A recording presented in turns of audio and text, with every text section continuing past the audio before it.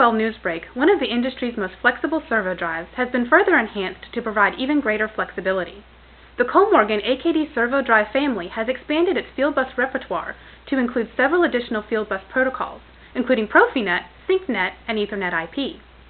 This opens up opportunities for Kollmorgen customers to utilize the AKD drive and allow it to fit in with other parts of the machine or factory that utilize these communication protocols. Let's go to a reporter on the scene to see how simple it is to get an AKD and RSLogix device up and running. I'm here at the Kollmorgen Motion Lab with Terry.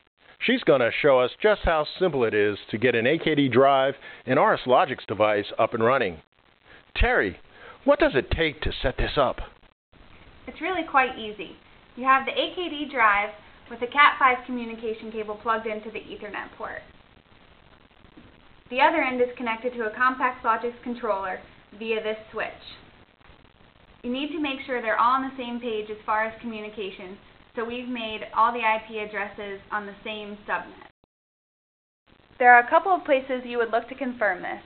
Once you have the two communicating, then you can initiate programs. We have to make sure the controller knows the path to the AKD via this IP address, and the connection parameters are set as specified here.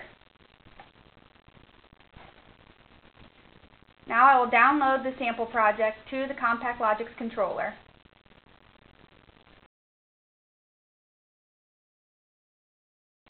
It's as simple as going to the main routine, starting the sequence, and now you see motion. The program loaded in the RSLogix controller is communicating with the AKD drive, and the drive is performing the tasks requested. This is great news for all those out there looking for a solution to get the highest performing servo motor and drive solution and still communicate on the field buses you need. This is a great addition to the family. Just head to www.kollmorgen.com to find out more. You can also follow Kollmorgen on Facebook and Twitter too. And now, back to your regularly scheduled program.